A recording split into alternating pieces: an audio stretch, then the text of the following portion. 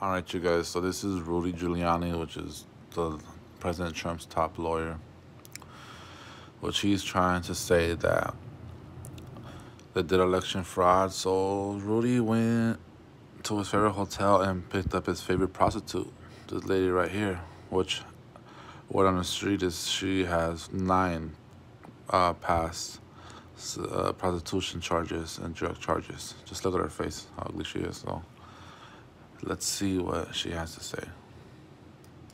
I know for a fact there was illegal activity going on there. People have pictures of people carrying ballots out of that place.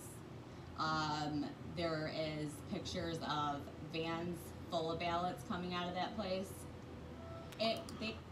Vans full of ballots.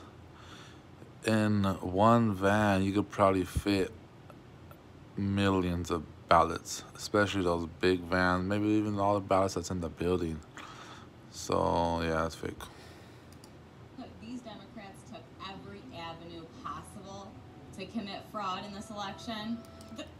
And yes, Rudy Giuliani picked me up at the hotel, and he paid me to lie, and then I gave him a BJ, and he said, well, you like to go to Trump and give him a BJ too? And she said, of course I will. The poll book is completely off. Completely off. That poll, I'd say that poll book is off by over 100. That poll book. Why don't you look at the registered voters on there? Well, yeah, you look at the registered voters on there. How many registered voters on there? Do you even know the answer to that? Did you even know? Zero. There's 0. So, my question then is, if the... Guess how many? Wait. What about the turnout rate? Did you see how he tapped there? Was like, hey, calm down. By 30,000 votes.